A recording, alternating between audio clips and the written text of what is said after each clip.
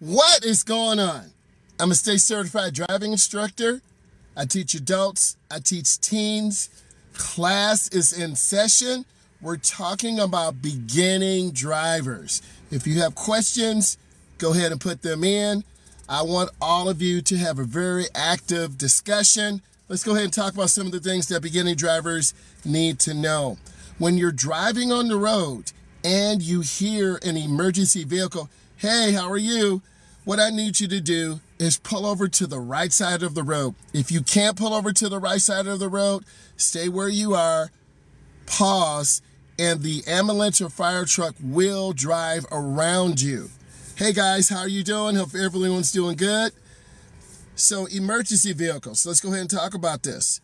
When you're driving around emergency vehicles, you're gonna hear sirens, you're gonna hear a flash. I need you to get over to the side of the road.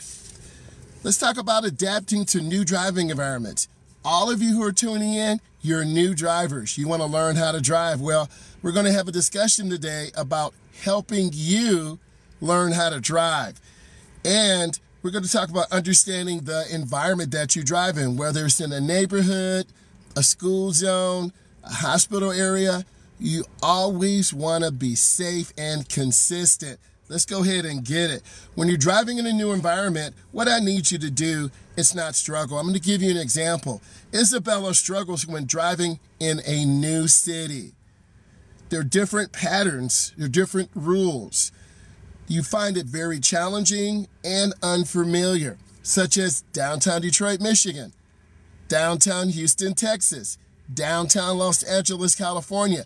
What I need all of you to do is take your time, plan your trip so you're not caught off guard. You're less likely to panic. You're less likely to make mistakes.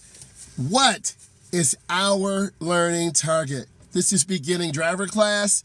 I'm a state certified driving instructor. I teach adults. I teach teens. You have questions, you need to go ahead and put those questions in. Let's talk about understanding road construction. We all dealt with road construction, moving very slow, car overheating. What I need all of you to do is listen to these tips, and I really want you to set a positive goal to help you learn how to drive. Example, Mason is unsure how to navigate through road construction. And this leads to confusion and close calls with barriers and workers. When you're driving, I need you to take your time.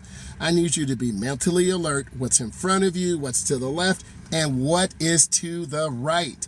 This way you can understand what to do. If the speed limit is 45, you need to drive right about 45 miles an hour. If the speed limit is 55, you need to drive about 55 miles an hour. Thank you. Let's go ahead and continue. How to properly use your headlights.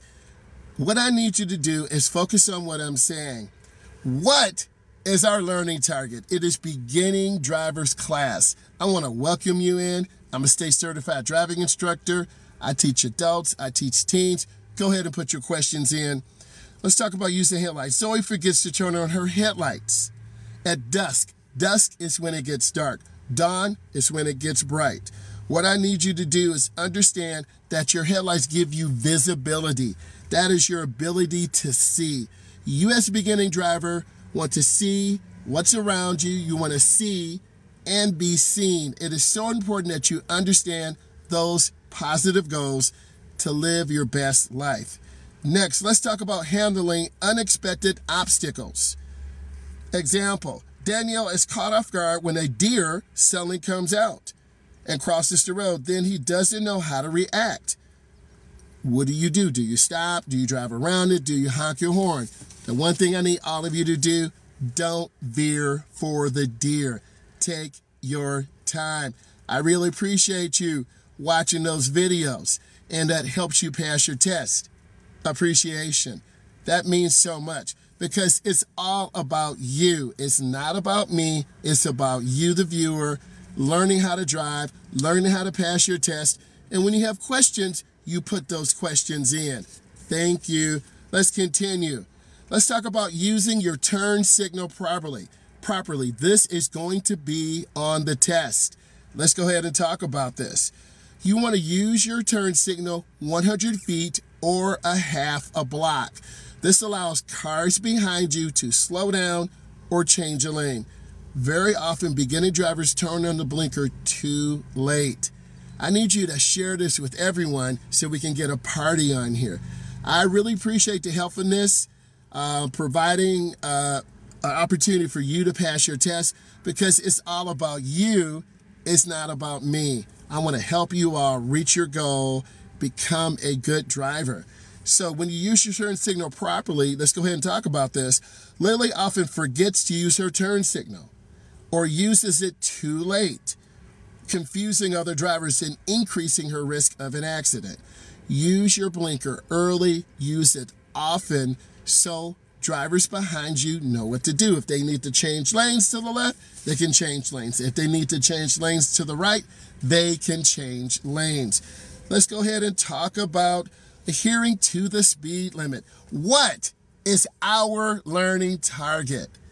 This is for beginning drivers. I'm here to help you learn how to become a really good driver. So you need to be following along. You need to be following me. You need to be listening. You need to be putting in your questions so you can pass your knowledge test or your road test. Let's go ahead and keep going. So we're talking about adhering to the speed limit. Example, Nathan struggles to maintain the correct speed, like a lot of you do as beginning drivers. It's hard for you to have good speed control. So we're going to talk about how you maintain speed control. Either he drives too fast in residential areas or too slow on the expressway. This causes serious safety issues. What I need you to do is pause for a second. You need to go with the flow of other traffic, and you need to make sure you're keeping up with them. Beginning drivers either go too slow, 10 under, 12 under, or too fast. So once you learn speed control, then you're going to be just like everyone else, driving at a good, safe speed. What is our learning target? Our learning target is beginning drivers.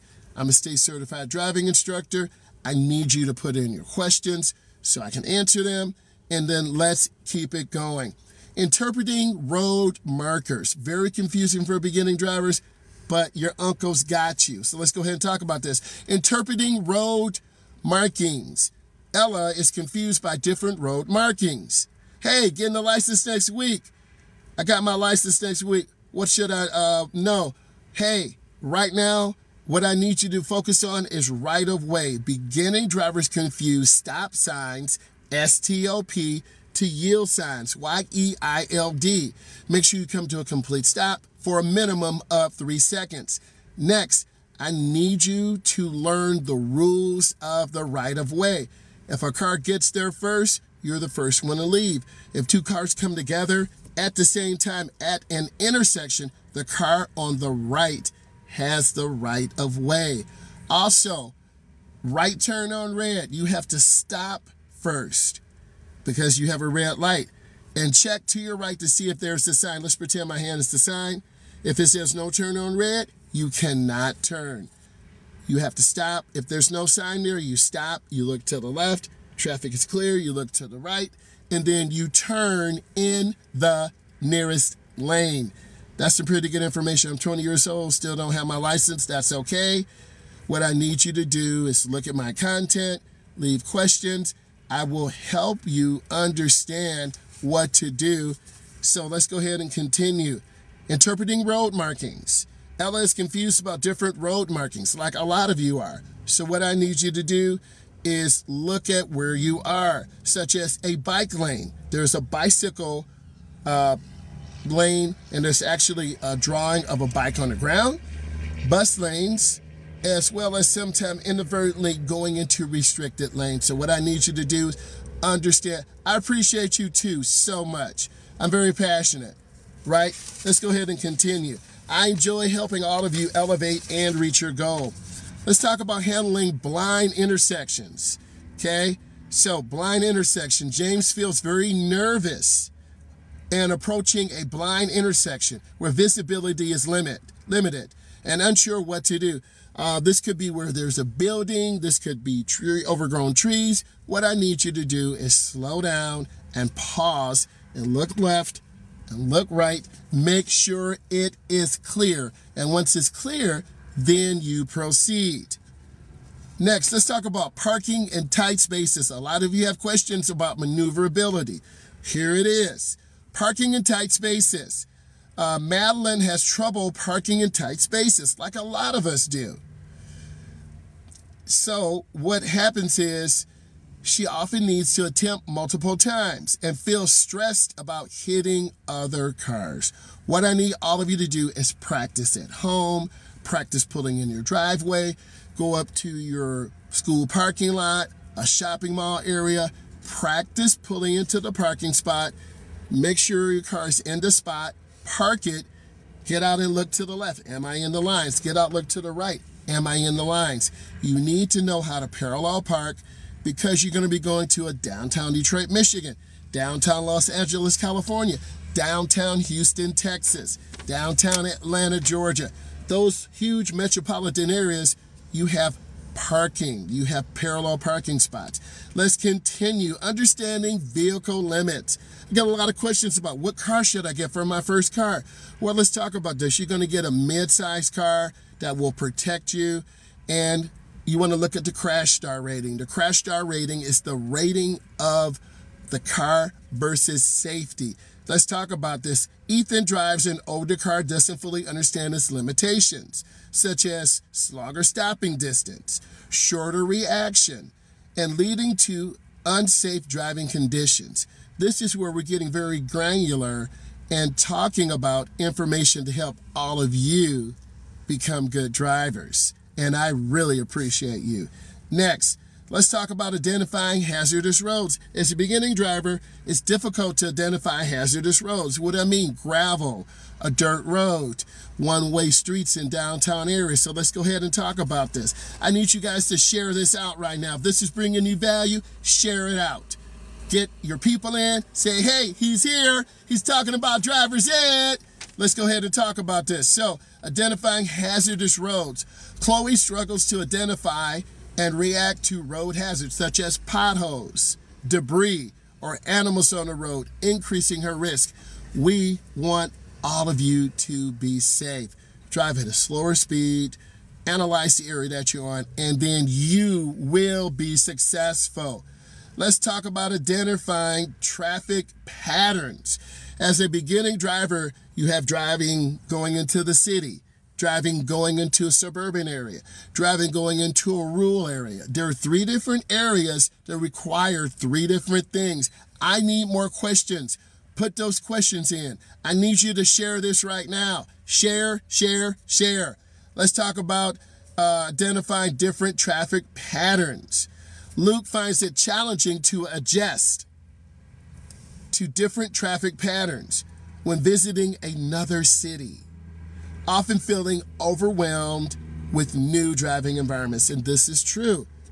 So what I need you to do is plan your trip. Do pre-planning, where you are going in, checking, where's my parking? Where am I going to stay? Where does my uncle live? Where does my grandmother live? Where can we visit each other? Are we meeting downtown? Are we meeting on the urban fringe? When you plan, you're going to be more successful. Let's talk about navigating toll roads. If you know what a toll road is, put yes in. A toll road. If you know what a toll road is, put in yes. Navigating toll roads. Examples: Isabella is unfamiliar with toll roads and gets frustrated, and when approaching the toll booth, she's unsure how much to pay. Different states, different regions around the world, you have to pay to go on a road. What is the difference between a solid white line and a dashed line?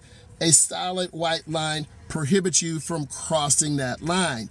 A dashed white line allows you to change directions. Bing, bing, bing, bing, bing. Let's keep it going. The best. Next, let's talk about handling roundabouts. Noah encounters a roundabout for the first time and is unsure how to navigate, causing confusion and delays. Here's what I need you to do. Go slow into your roundabout. Take your time. Yield to traffic that's already in the roundabout. Use your blinker. If you're going to the right, you need to turn your blinker on to the right. If you're going straight through, no blinker needed. Hey, let's share. What is our learning target? We're talking about beginning drivers. How do you navigate? What do you do?